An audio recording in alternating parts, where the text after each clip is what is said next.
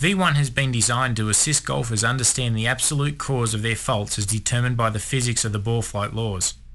Once you understand why your ball flies the way it does, you can effectively work on correcting the faults in your swing causing this.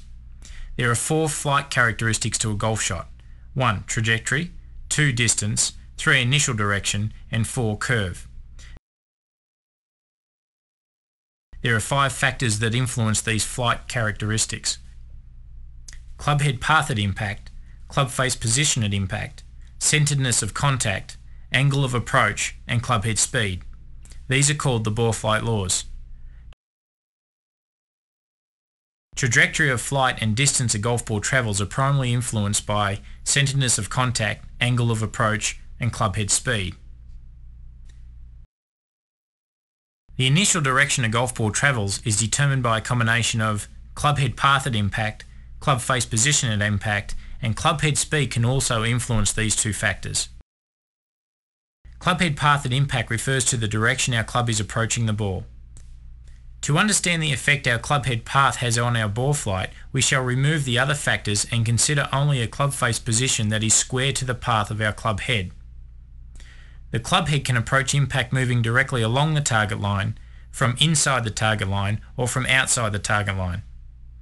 Approaching impact along the target line will result in the ball travelling towards the target, straight.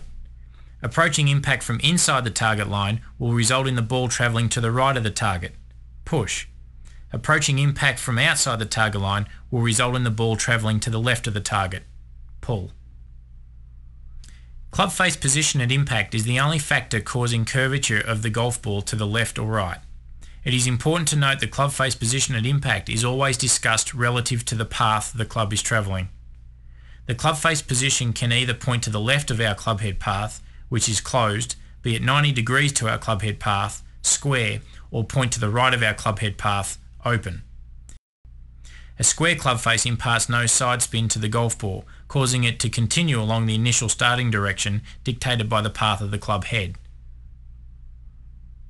A closed club face will impart anti-clockwise spin, causing the ball to curve to the left, a hook.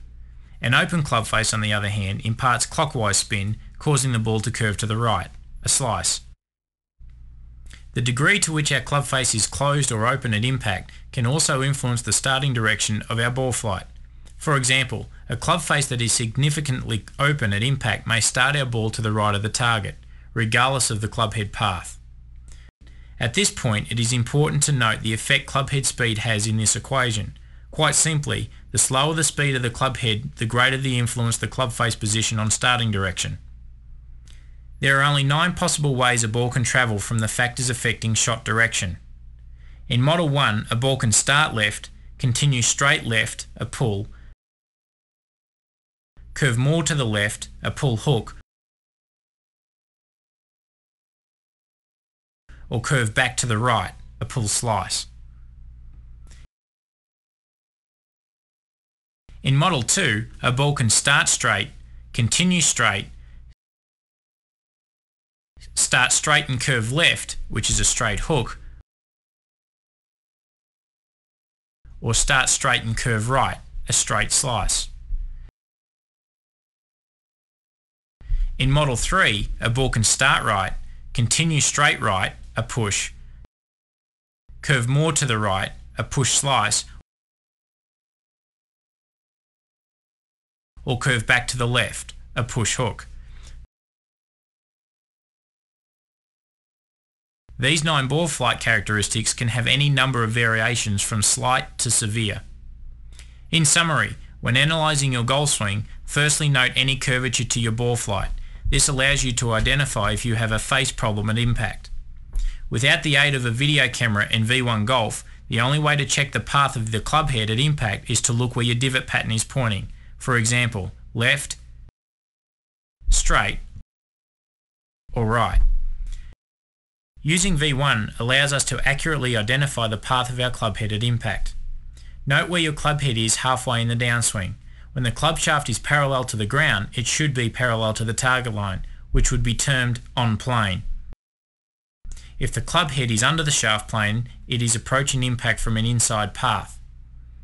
If the club head is above the plane line, it is approaching impact from an outside path.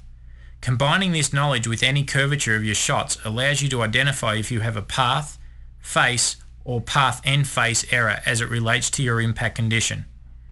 The Identify Your Faults section in V1 will intuitively step you through this process to identify any flaws in your swing and prescribe corrective drills.